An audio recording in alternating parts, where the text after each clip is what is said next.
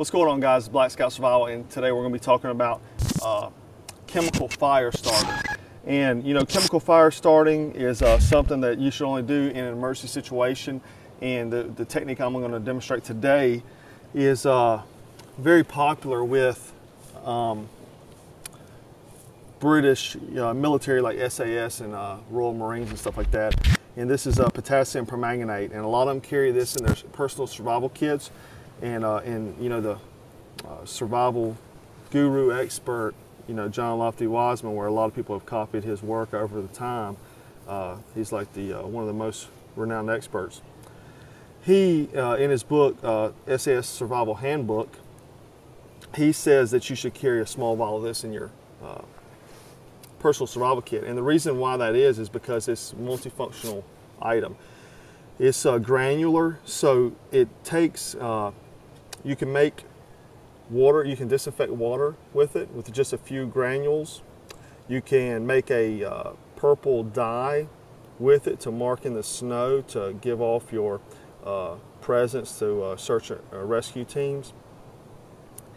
And it can make an antiseptic solution for first aid to clean out wounds. And it can also start fires with a technique I'm going to show you today. Now, there's a few different ways to start a fire with this. I'm just going to show one.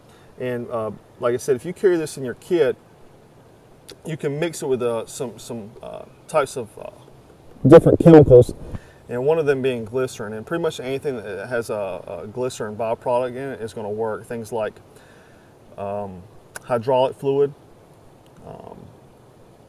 antifreeze, and brake fluid.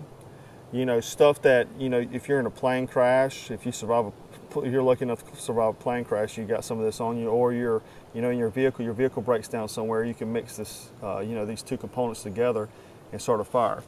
So basically, what we're going to do, and this has got a delayed reaction, but we're going to, and let me get a platform real quick. But we're going to pour just a little bit out.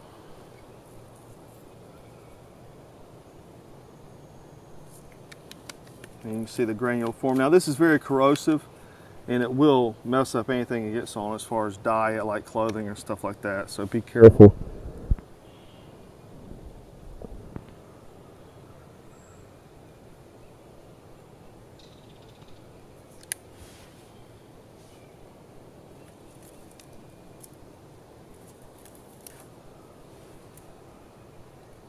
You want to stand back whenever this stuff starts smoking.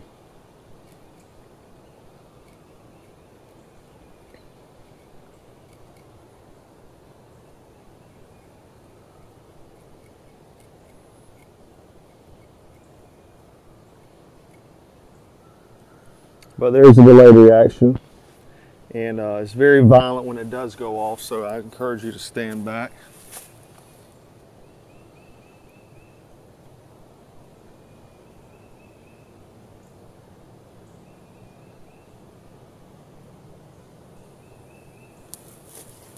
You can see they're starting to smoke now. You can see there now it's flaming up. You can just throw your tinder on there.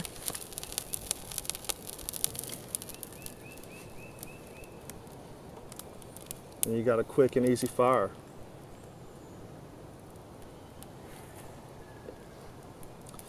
All right, guys, so that was chemical fire starters. Like I said, I would only use this in emergency. You know, this stuff's very dangerous mixed together. You've seen that violent reaction, but it's also something good to know how to do in the case that you do wind up in an emergency situation.